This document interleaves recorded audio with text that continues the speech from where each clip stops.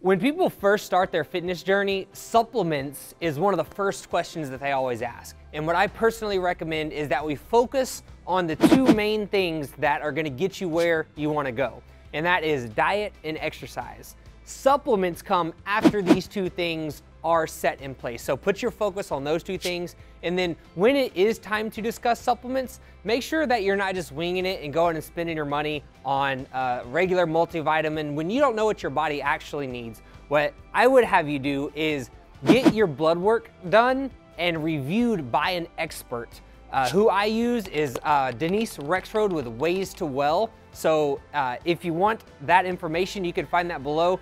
She's gonna be able to tell you exactly what supplements you need, because you don't wanna just go to the store and buy random things that you don't know if you actually need them or not. So get your blood work done, and then we can create your supplement stack from there.